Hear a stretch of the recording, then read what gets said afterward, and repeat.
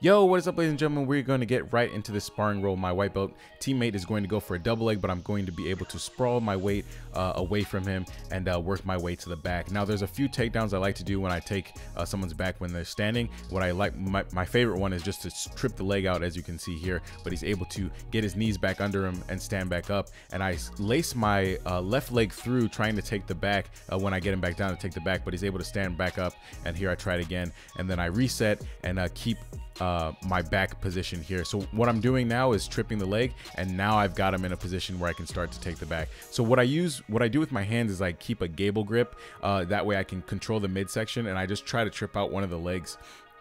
As you can see here, I'm able to get into the back position, but he's able to scramble out, and I'm still trying to get into the back right here. And I realize that I'm too far above, so I'm going to reset the position and try to take the back again. So position over submission. I don't want my head to be too far forward where he can buck me off.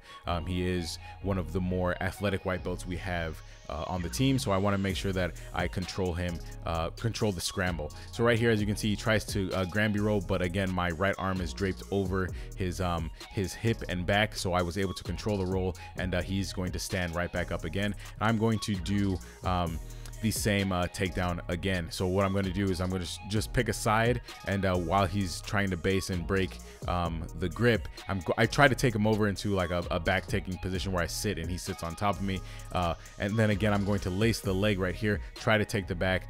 He's going to do a good job of fighting that arm, so he's going to go down though, and I'm going to hop over and start trying to solidify a position, but he's able to kind of buck me off, get his hips back under him and roll, and I'm going to be again in this dominant position where my right arm is draped over the back and I can control his scramble. So as you can see, he's very, very good in the scrambles. I think he used to be a wrestler.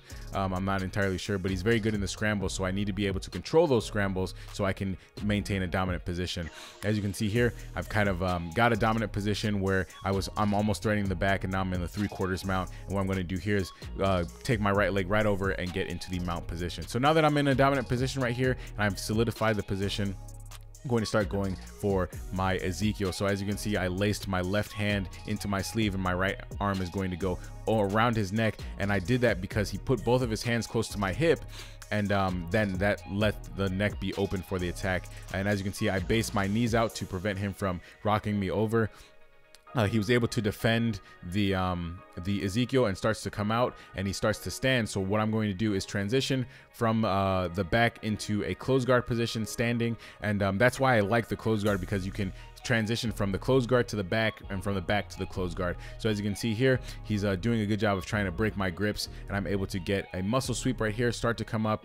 He's going to stand back up very, very quickly, and what I'm going to do now is keep playing the same game. Even though we're close to the wall, I'm still trying to play the same closed guard game, but I'm going to let the legs go and start playing a De La Hiva with a collar grip. And right here, I get a sweep and I start to come up on top. So right now I'm going to start trying to figure out what type of pass I want to use right here. So I've got control of his sleeve, and I step past the X guard that he was playing with a reverse knee on belly position. I'm sorry, not a reverse knee on belly position. My knee is on his chest, and right here I kind of just splay out into a side control position. And then I hop over into the mount. He's trying to do a cross collar choke from the mount.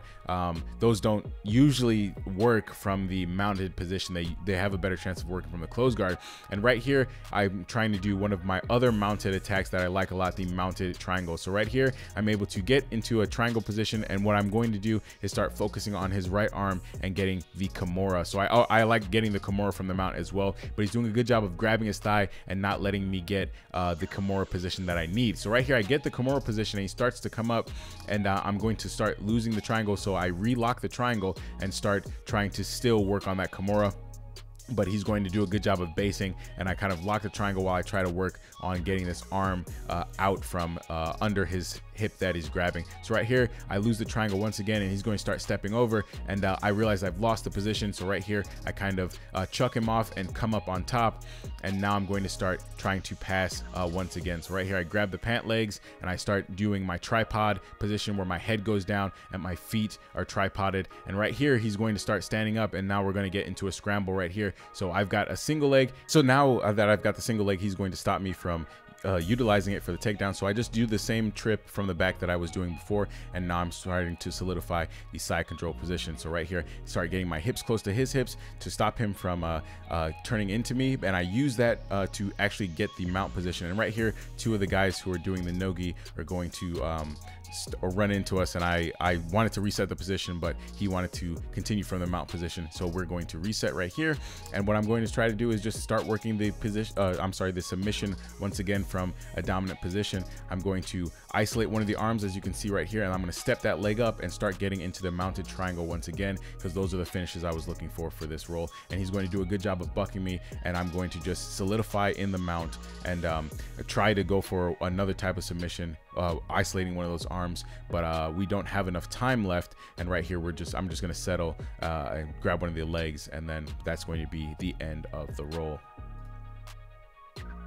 So let's get right into these takeaways. The major takeaway is controlling the scramble. As you can see here, I'm able to get the takedown and follow my opponent so he can't stand back up, and start solidifying the back position, as you can see right here. In the next one, I'm controlling the Scramble roll by using my my right arm to drape over his back and stop him from rolling over his left shoulder, and controlling his descent and speed so I can get back into a dominant position. And this actually really helped me in the Fullerton Open in my semifinals match that's featured on the channel, where my first opponent was very, very scrambly, and I was able to kind of follow him until I was able to lock him down and start initiating the pass. So I drill this a lot with people who are tend to be faster, more agile training partners, and I try my best to slow them down and control their momentum so I can initiate my pass and submission game. So ladies and gentlemen, that is the end of the roll. Thank you guys for watching, and I will catch you on the next one. Peace.